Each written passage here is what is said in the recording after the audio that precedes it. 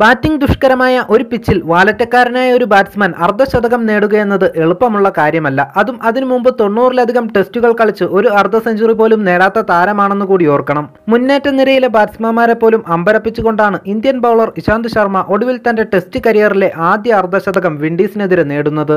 ആദ്യ ഇന്നിംഗ്സിൽ 400-ന് താഴെ ഒതുങ്ങുമായിരുന്ന ഇന്ത്യൻ സ്കോറിന് ജീവൻ വെപ്പിച്ചതും ഹനുമ വിഹാരിക്ക് സെഞ്ചുറി നേടാൻ കൂട്ടായി നിന്നതും ഇശാന്തിന്റെ നേട്ടത്തെ വ്യത്യസ്തമാക്കുന്നു. 57 റൺസാണ് സബീന പാർക്കിൽ ഇശാന്ത് അടിച്ചുകൂട്ടിയത്. ഇതിനു മുമ്പ് 31 റൺസായിരുന്നു ഇശാന്തിന്റെ ഉയർന്ന സ്കോർ.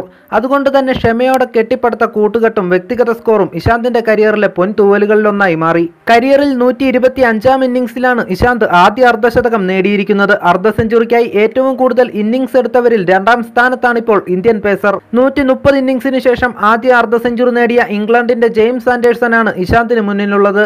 2010-ൽ ശ്രീലങ്കയ്ക്കെതിരെ നടന്ന ഗാല ടെസ്റ്റിലായിരുന്നു ഇതിനു മുമ്പ് ഉയർന്ന സ്കോർ താരം കണ്ടെത്തിയത്.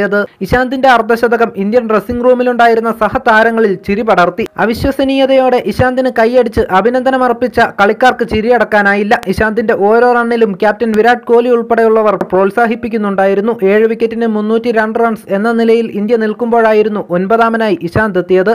തുടർന്ന് 8ാം വിക്കറ്റിൽ ഹനുമ വിഹാരിക്കൊപ്പം 112 റൺസിന്റെ കൂട്ടുകെട്ട് പടുത്തുയർത്താനും ഇശാന്തിന് കഴിഞ്ഞു. 80 പന്തുകൾ നേരിട്ട് 7 ബൗണ്ടറി അടക്കമാണ് ഇശാന്തിന്റെ ഈ ഇന്നിംഗ്സ്. കൂടുതൽ കായിക സംബന്ധമായ വാർത്തകൾക്കും വീഡിയോകൾക്കുമായി മല്ലു സ്പോർട്സ് സബ്സ്ക്രൈബ് ചെയ്യുക, സന്ദർശിക്കുക.